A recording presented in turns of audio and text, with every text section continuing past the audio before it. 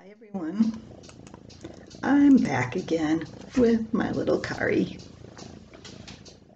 and he's purring. And what I am going to read today, I wrote in September 1980. She's looking for the end to spider season. I've been caught out in the yard lately, waving my arms frantically over my head.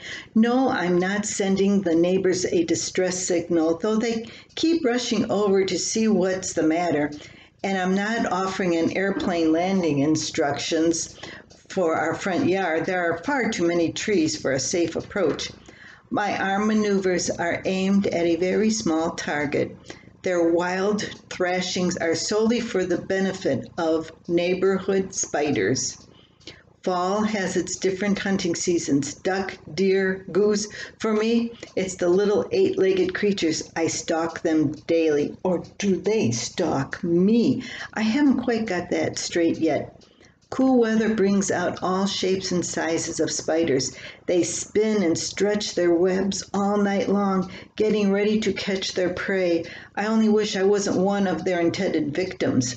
Webs are everywhere. They go from tree to tree, from barn to tractor, from cow to cow. I can't walk 10 feet without feeling a creepy web come across my face. Oh, yuck. It's not that I dislike the feeling of webs. They don't sting, hurt, or harm me physically in any way.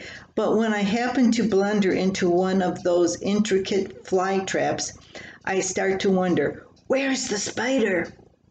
I don't know if the web was vacant or occupied at the time I disturbed it. For all I know, the spider could have abandoned the web I now wear days ago. Or he could be hanging on it at this very second, trying to figure out what monster destroyed its world and how to get even with me. In that case, I want to get that darn thing off of me fast. To dislodge a spider, I'd do just about anything. I'd jump up and down and swing my arms wildly. I'd even stand on my head if that would help. Meanwhile, every inch of my skin is covered with goosebumps. To avoid accidentally meeting the little fellows, I walk gingerly across the yard and through the barns. My hands are forever outstretched in front of me to ward them off, and if possible, I find someone tall to walk ahead of me to clear the way. I thought about using our young children as spider deflectors, but they're just too short at this time. I'm sure looking forward to the end of spider season.